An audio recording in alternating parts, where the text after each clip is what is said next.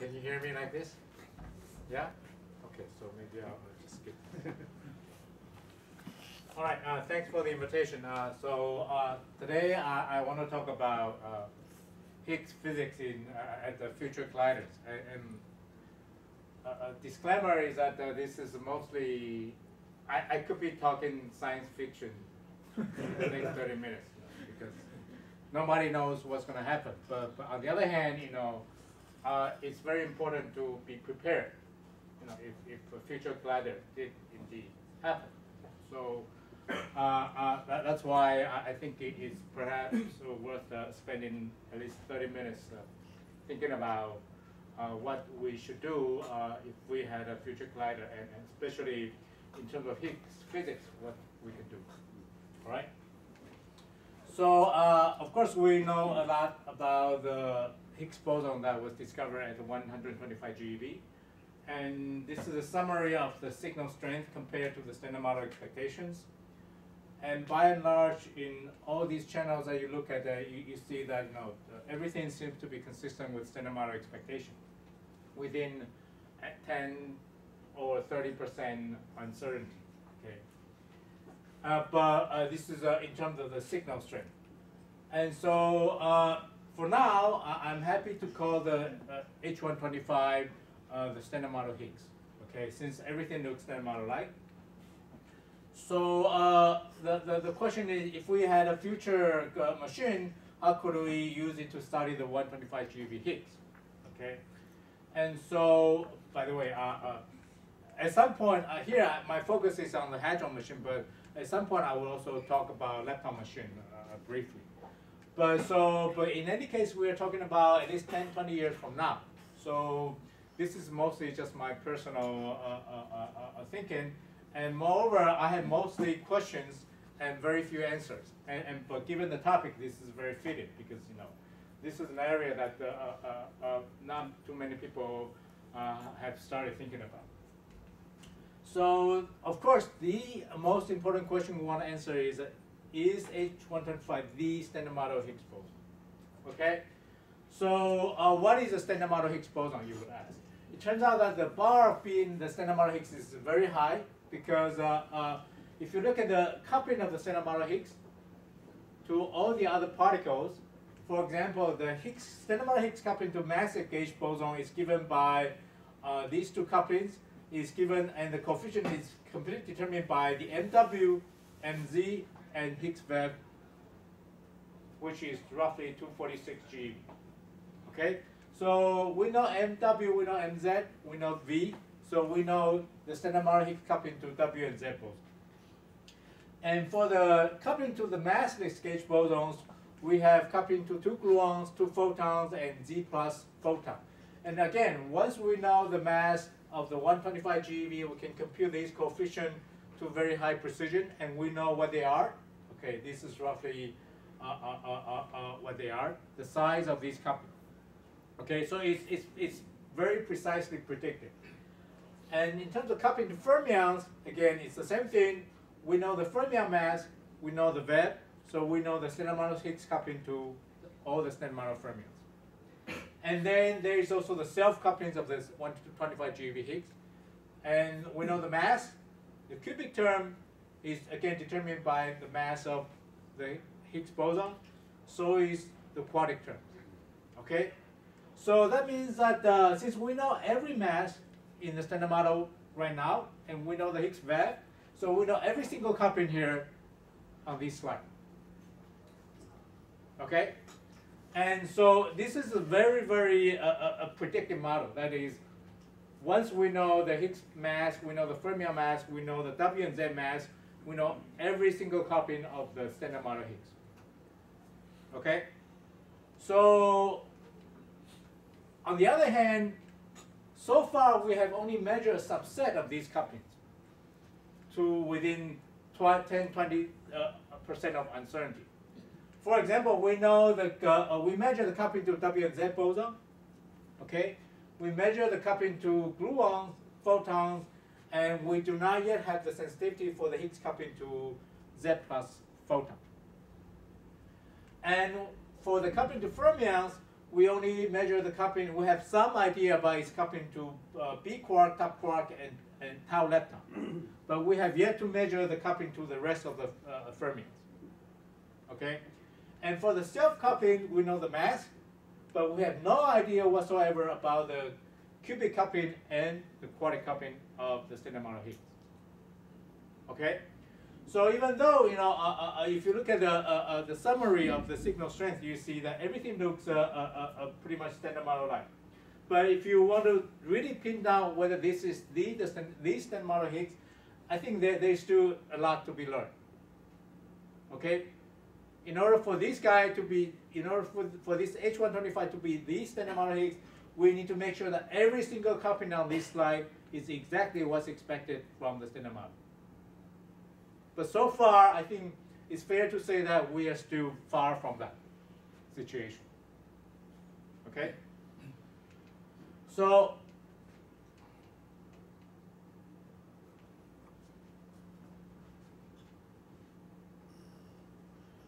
to prepare for a future collider, let's ask how new physics could show up in the Higgs sector. And that's pretty much what I want to do in the rest of my talk. So I want to propose 4 aspects where new physics could show up in the Higgs sector. All right. So the most commonly considered is that the coupling strength could deviate from standard model expectations. That is, in the previous slide that I showed, all these couplings, or the coupling strength could be different from what's expected from the standard model. And the second possibility where new physics could show up is that we could have new coupling structure beyond those existing in the standard model. Okay? And this is getting more attention lately, but and the most interesting possibilities, in my opinion, are the CP and flavor violating couplings. Because they tell us something about the symmetry at a much higher energy scale. Okay? And the third possibility is that the Higgs could couple to new degrees of freedom that we have not observed. Okay? For one very well-known example is a Higgs polar dark matter, that the dark matter could couple to the standard model through the Higgs. Okay, that's one possibility. Or Higgs could couple to other soft new physics that we have not observed so far. Okay, that's the third possibility. And the fourth possibility also has been discussed a lot in the literature, that is, there could exist partners of the 125 GeV Higgs. Okay, this includes the possibility of additional scalars or fermions. Okay, or we could have new resonances in WW scattering that unitarize the WW scattering together with the H125. Sorry. So what do you mean about by soft new physics? Soft. Yes, I'll give you some new examples. Okay. Basically, just say that there could be new light degree of freedom that will show up in the decay of the 125 GeV Higgs that we have not observed. Right? So first, a possibility is coupling strength deviation. This has been discussed very much in the literature. And generically, we can estimate the deviation in the standard model coupling using the decoupling limit. That is, if there's a new scale of physics that would cause the deviation in the Higgs coupling strength, then roughly speaking, the deviation goes IV squared over the mass scale of the new physics squared. So if we put the mass scale of new physics at 1 TeV, the deviation here is only 5%. Okay? But we see this 5% is still much smaller than the present uncertainties of the order of 20 to 30%. Okay? So this is just this is just saying that if we expect new physics at 1 TeV scale, the deviation in the Higgs coupling strength is actually too small to be showing up right now. We really need to get to a precision of much less than 5% in order to see a deviation caused by 1 TeV scale new physics. Okay, this is just a very simple power coupling. And among the couplings that already exist in the standard model, I personally think the loop-induced couplings are very interesting because they are the new so-called oblique corrections. The oblique corrections in the precision electrode measurement are the corrections that show up in the self-energy of the W and Z boson. here, the new oblique corrections, I mean that these are the corrections that show up in the self-energy of the Higgs boson. Okay? So, and the way to see this is if there is something that give you a new correction to the self-energy of the Higgs, and if this new something, this block carries a standard model gauge quantum number, then they will couple to the standard model gauge boson. So that means you can attach to standard model gauge boson to this block. And then if you put one of the Higgs into its web, then you see that this gives you a correction to the Higgs coupling to the two standard model gauge bosons. Okay? So this is especially important for the loop-induced coupling, such as two gluons or two photons or photon plus Z. This tells you that whatever new physics that gives a new correction to the Higgs self-energy, if it carries standard model gauge quantum number, it will show up in the Higgs coupling to two gluons if you carry color, or Higgs coupling to two photons if it carries electric charge, and also Higgs coupling to Z plus photon. Okay? And so this argument is especially important given the naturalist expectation that something has to cancel the one-loop quadratic divergence in the Higgs mass coming from the standard model. Okay? So if some new physics that will stabilize the Higgs mass, and unless something sits in a hidden sector, otherwise generically this something would correct the Higgs coupling to massless gauge boson. So to summarize very briefly, loop-induced couplings are the new oblique observables, and in natural electrosymmetry breaking scenario, these couplings are modified naturally, and any observed modification in loop-induced couplings is a smoking gun signal for either naturalness or unnatural. Okay, and just to give you a very concrete example, in so-called the Higgs, the pseudo boson models, such as these little Higgs models or these composite Higgs models, that you see that indeed in these models the Higgs coupling to two gluons are always reduced from the standard model expectation. Okay. And also it should be emphasized, since we are looking at the 10 to 20 years from now, and I told you that naturally you expect the deviation in the Higgs coupling to be in the order of 5%. So we are talking about precision Higgs measurement right now.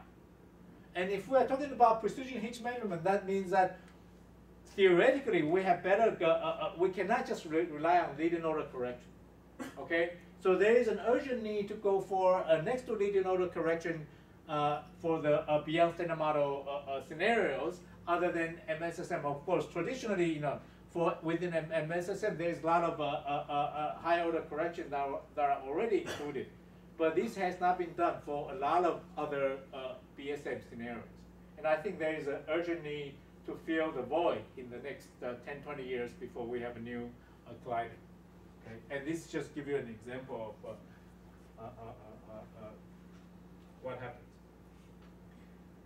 And let me skip this, just say that if there are new particles, two new particles contributing to the loop-induced coupling, then the possibility with the constraint would change drastically. But what I really want to emphasize is that there is a so-called complementarity between the precision Higgs measurement and the direct searches for these new particles. Okay. For example, there has been some discussion about searching for in SUSY, top squarks at the 100 TeV machine. And this is a study coming out of SLAC, and these people studied at the 100 TeV hadron collider with 3,000 inverse phantom bond of luminosity. What is a reach in the search for top squark? You see, roughly for the discovery, you can get to roughly 6 TeV. For exclusion, you can roughly get to 8 TeV. Okay, but however, you see there is this funny blue line here that corresponds to the so-called compressed spectrum. It's right here as well, corresponds to the compressed spectrum. That is when all your SUSY particles are roughly degenerate. Then suddenly your acceptance becomes a lot smaller in your collider. And then your reach becomes a lot smaller. Okay, so this is telling you that the direct search constraints very much depend on the assumption on your spectrum. Okay, and so to make a statement about the reach, you always have to make some assumption about the spectrum. Okay, this is what it's just said. But however, the constraints from precision Higgs measurements involve a different set of assumptions. Okay, for example, it only involves the coupling of this new particle to the Higgs. It does not care about the rest of the spectrum in your decay chain. So in this sense, the precision Higgs measurements and the direct searches are complementary to each other. Okay.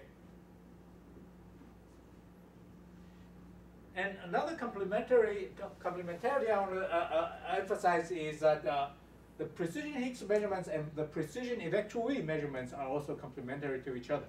Okay. For example, this is the current measurement of the Higgs coupling to vector bosons coming from ATLAS and CMS. You see roughly, again, we have a 15% uncertainty in the Higgs coupling to W and Z boson. Okay? But on the other hand, we can also constrain the same coupling using precision Higgs measurement, using the so-called the old oblique corrections, because Higgs boson enter into the self energy of the W and Z boson.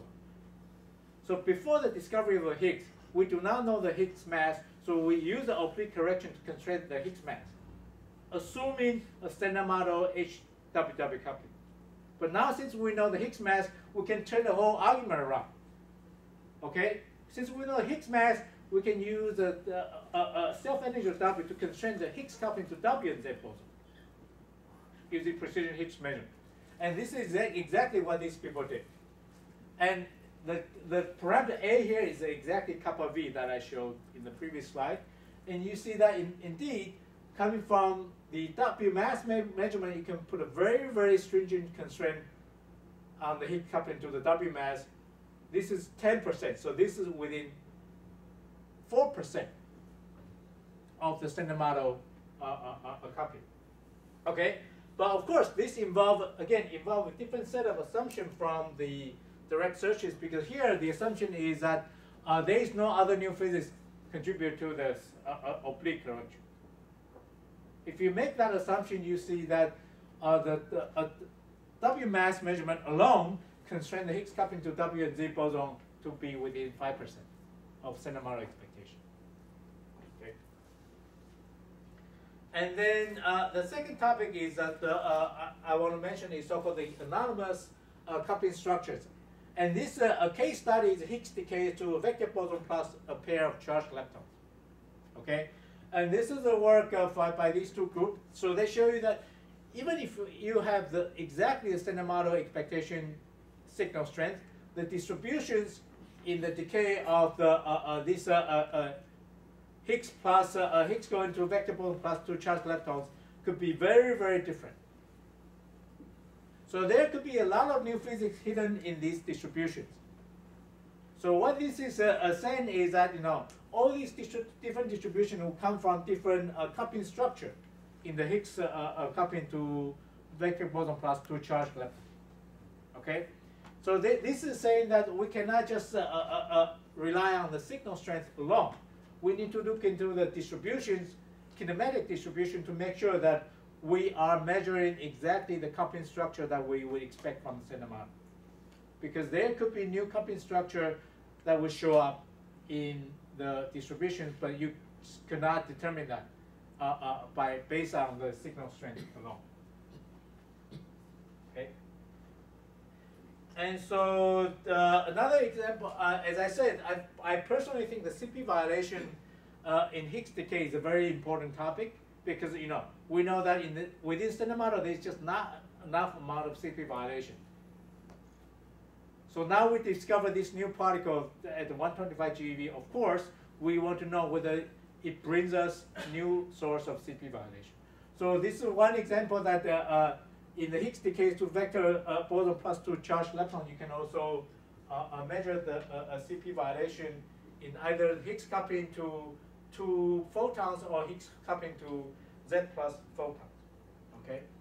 And so this is the same, along the same topic, but let me skip that. So now it should be clear that signal strength is not the whole picture. At least in 10, 20 years from now, that should not be the whole picture. We want to be, in 10 years, we want to be extracting maximum amount of information from everything we measure, all right? So then the natural question is, how do we do that? Okay, so to some extent, we are already trying to get the most out of the LHC data. One example is so-called the matrix element method, and this is the one that is applied to determine the spin and CP property of the H125 resonance. Basically, in a simple word, it just means that you measure every single kinematic distribution from the decay of the Higgs and compare with standard model expectation. Because if the resonance has a different spin or different CP property, the distribution, kinematic distribution, will look different from the standard model expectation.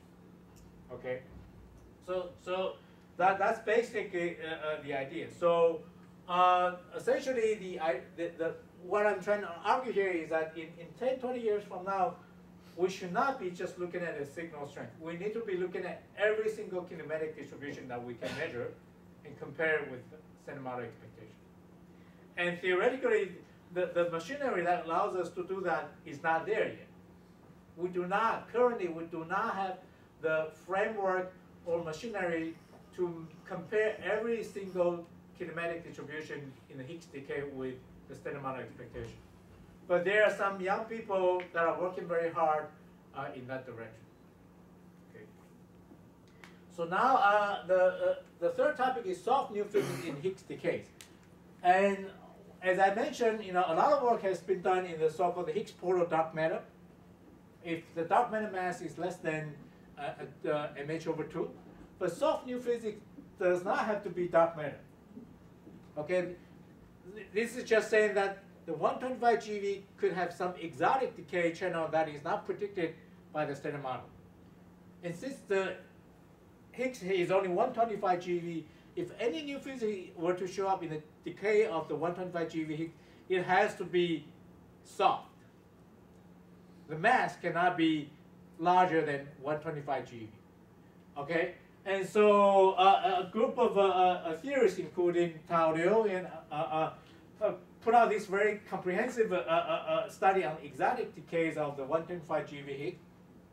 Okay, and it's a very systematic study based on the decay topology, that you have all these different possible decay topology of exotic decay of the 125 GeV Higgs. And then the challenge is, how do we dig out the soft signal? Okay? And so one possibility is that if you have a lepton collider where you have very clean environment, then it's much easier to dig out a soft signal. Okay? But if you have a hadron collider, it's going to be much more difficult. Okay? So in this sense, I really want to emphasize that the possibility that this possibility, so that we can all together think about whether we want to design a special detector in the future hadron machine just to for the purpose of seeing these kind of soft stuff. Just like at the LHC, we have this LHC-B that is special purpose detector designed to study the B meson. So I really want to emphasize that perhaps we should be thinking about whether we want to design a special detector just for the purpose of seeing these soft stuff. Okay, and this is the right time to do it because nothing has been done so far. So it's a completely blank page, and we can just think about all different possibilities. And the last possibility is the partners of the 125 GeV Higgs. And here I just want to emphasize that there's a very useful complementarity between the precision Higgs measurement on the property of 125 GeV Higgs and the direct search for partners of the Higgs. And one example here is this is the search for additional neutral scalar decaying into 2 taus in the so-called either 2XW model and SSM on the MA and 10 data plane. Okay, so usually you see these band. This is a direct search limit. Okay. But what I want to emphasize that it's very useful if you overlay this constraint, direct search constraint, with the property of the 125 GeV Higgs with this MSSN. Okay. And so this is exactly what happens. So again, this is interpreting this direct search limit for the heavy neutral scalar in MA10 beta plane versus the property of the 125 GeV Higgs. In these blue lines are the 125 GeV Higgs coupling to the W and Z boson. Point A meaning that it's within 80% of the standard model expectation. 0.7 meaning it's within 70% of standard model expectation. So if you put, this is a decoupling limit. If you believe the decoupling limit, the decoupling already tells you that, the direct searches tell you that these MA cannot be heavier than 400 GeV. Okay, except that there's a special case, the so-called the alignment limit, where you can have a very light MA, whereas the H125 property is still completely standard model light, which is the red line here.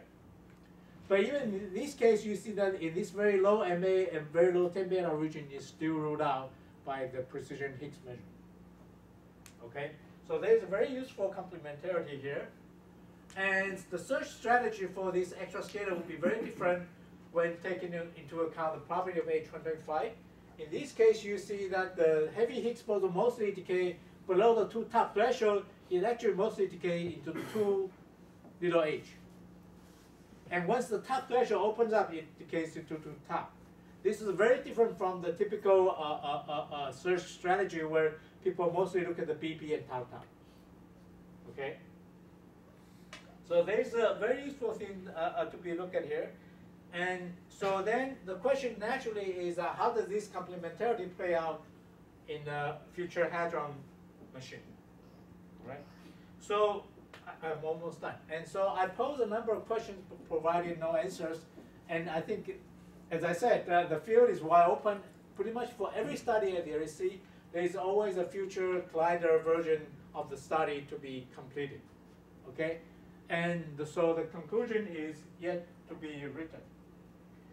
And so I have no conclusion. However, I do have, since I'm talking about future machines, I do have a few slides just to, I'm sure a lot of you know this already, but I just have a few slides to show what are the possibilities that are being considered right now. And of course, very well known is, and this is probably the possibility that is the closest to be on shell, that is the ILC. And this is of course, I'm sure there is a new update, but from the last year at the HEPAP meeting in US, this is sort of the possible timeline of the International Linear Collider in Japan. And this is a lepton machine. And but I think particularly interesting is the comparison of Higgs cross-section at 1400 TeV, that is if you consider a new 100 TeV hadron machine, okay? So here you can see for yourself, for the gluon fusion production of the Higgs, in going from 14 to 100, the increase in the cross-section is like 15 times, even though the increase in central mass energy is roughly 7, okay? And VBF, the increase in cross-section is roughly 20 times. And W and Z associated production, the increase is order of 10 times. And for TD bar Higgs, a very important coupling to be measured, the increase in the cross-section is 60 times. Whereas the BB bar Higgs is 17 times, and the double Higgs production, the increase is 50 times increase in the cross-section. And so I think this comparison alone tells you where the opportunities are, and why a lot of us are very excited about this possibility of a 100 TeV machine. And we know that where is it going to be? We know that the CERN is talking about a new circular collider that will be used as an E+ E- machine first, and then be upgraded to a new hadron machine at 100 TeV. Okay. And of course, China is also talking about the new possibilities. So whether any of this is going to happen or not, not, nobody knows, but a lot of people are working very hard to realize these machines, and for the rest of the community, I think this is also the right time to be thinking about, especially for young people, this is the right time to be thinking about the future, like 10, 20, 30 years from now. And the study needs to be done right now, because people are thinking about the machine parameter and the detectors and all that. So it's very important that at least we spend some fraction of our time thinking about the future studies and future machines. So this is where I'll stop. Thank you very much. Nice talk. So, any questions? Just a nice question. Before the Higgs discovery, right? I mean, the actual increasing test won't be the Higgs mass below that 100 GeV. So, which means there's an tension between the direct search and the actual increasing test. And then, in addition, when you mentioned, people try to combine Higgs mass with the actual increasing test, it's very content with physics. Like this dimension exists, how come you can combine these two? And then when you come on this kind of dimension, it disappears or what happens for this tension? My view is that there is no tension between the Higgs mass measurement and the precision electromeasurement. Why? Why is there any tension? It's what do you mean there's? Well, it's a logarithmic. The way the Higgs mass enter into the oblique correction is a logarithmic dependence. Okay? So when you talk about log of 90 GeV versus log of 125 GeV, in my mind, come on, what is the difference? However, the Higgs coupling to the W boson here, the way it enters into oblique correction is quadratic, because it's coupling square. That's why the constraint is much stronger. Okay? Right? So. Other question? Please let me know what kind of PDF set that it is in the calibration in the 100 dB collider, and how much this is reliable. That's a very good question. So for that, let me point you to my sentence here. The field is wide open. The answer is it has not been done. Okay? But that's exactly why I want to emphasize that we need to be thinking about these questions right now. We cannot wait until the machine is already being built to be thinking about such important issue like PDF at 100 TeV, right? But of course, there are a lot of people, the PDF people, they are very much aware of this. So they already start thinking about this issue. But nevertheless, it's a very important question. And pretty much, we need to rethink the standard model all over again when you go to 100 TeV. Everything you know about standard model has to be rethought and recomputed when you go to 100 TeV.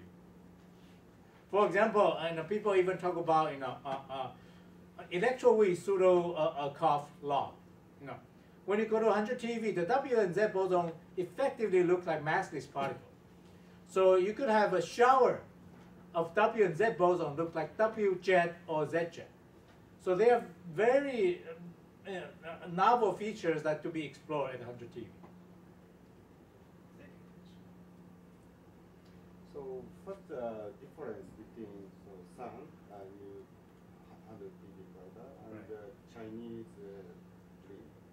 What is the difference? Difference, yes. Is there any difference in machine or? Well, of course, the detailed parameter of the two machines are not the same. But however, my take is that whatever difference there is, in the end of the day, it probably would not matter. Because if we only have one machine built, then that is the best we have. There's no point in talking about an imaginary machine with another imaginary machine, right? At least that's just my take. Okay, so thank you very much.